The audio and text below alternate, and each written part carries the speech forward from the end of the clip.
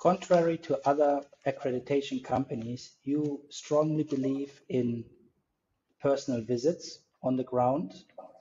Can you explain why that is and why this is crucial to the extensive review of such provider? Yeah, thank you for the question. I think the pandemic gave us a lot of knowledge and experience with this question, this topic. Temos decided from the beginning during the pandemic not to do any remote, hybrid, or even virtual assessments. For us, we consider an on-site visit as crucial because our experts then see, listen to the environment, to people, and they can just look around the corner. And it's crucial for the overall assessment. If you only see each other on the screen, and even if you walk around and have a camera in front and ask the people in the hospital, could you now turn left and right? This is not the same. To freely move, to on short notice ask, could I now please visit the kitchen?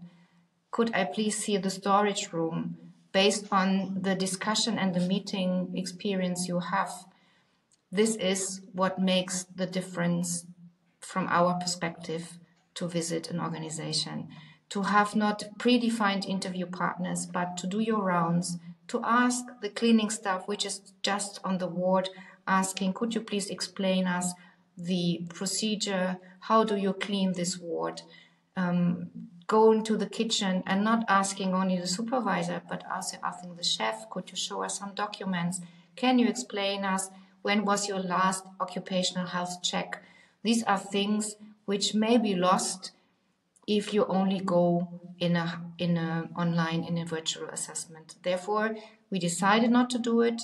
We would decide the same. We know from colleagues from other accreditation bodies that the feedback was sometimes good, sometimes it was weak and disappointing for both sides. So we want that is an experience for both sides, a positive experience, a learning, an improvement procedure, and therefore it's crucial for us to do it on site.